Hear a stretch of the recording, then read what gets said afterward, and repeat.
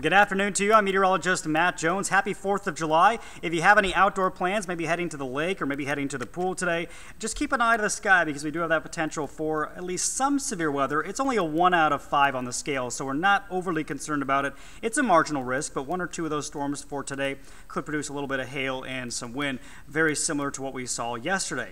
So check out future track as we head into the afternoon. Clouds will build, and then we'll see those spotty storms developing, but spotty is the key word today. A lot of you probably won't see much rain. If you happen to get underneath one of these, though, it could produce some very heavy downpours and even the potential, again, of a little bit of hail and wind.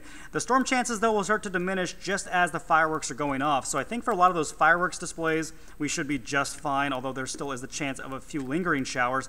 And then everything kind of dissipates overnight tonight, and we're going to repeat this process over again on Wednesday. So we'll start off dry, clouds will build by midday, and that will lead to some widely scattered storms again for Wednesday afternoon. But as far as the rain chances, really not all that impressive. It's only about a 30 to 40% chance of rain each day through the end of the week, and then those rain chances drop even more as we head towards Saturday and Sunday, and as a result of that, temperatures will actually start to go back up once again.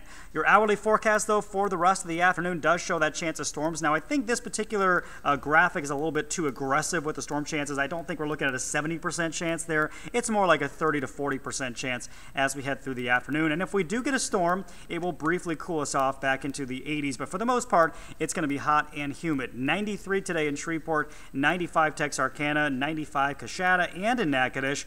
So you can see most areas in the 90s. If you do get a storm, though, it could hold your temperatures back just a bit. Here's your fireworks forecast. As I mentioned, as we get closer to that 9 p.m. time frame, the storms will begin to fade away, and then it's just going to be a warm and muggy evening with temperatures holding into the mid-80s. And speaking of muggy, well, it's going to be sticking around for a while. We are definitely locked into this pattern, so it's going to stay oppressive all the way through the weekend and even into next week.